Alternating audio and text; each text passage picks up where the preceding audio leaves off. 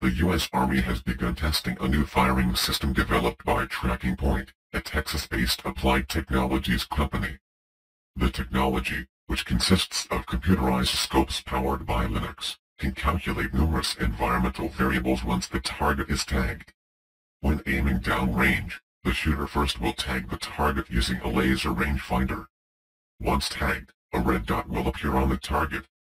The shooter can press the trigger while aiming, but the weapon will not fire until the red dot is aligned properly with the crosshairs.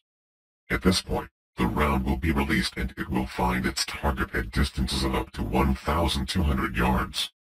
Besides allowing non-expert marksmen to hit targets accurately at great distances, the other advantage of this system is that it does not allow the shooter to waste a round by accidentally pulling the trigger or by miscalculating the distance and other variables. The precision-guided shooting system was inspired by technology used by larger weapon systems such as aircraft.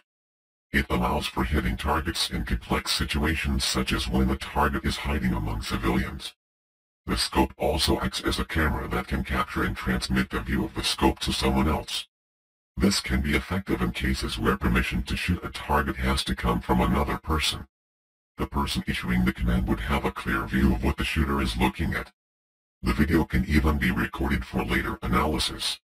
The U.S. Army is said to have purchased several of the firing systems which are now priced at between $10,000 and $27,000 each. The components purchased by the Army consist of the scopes and trigger network, which will be mounted on existing sniper rifles.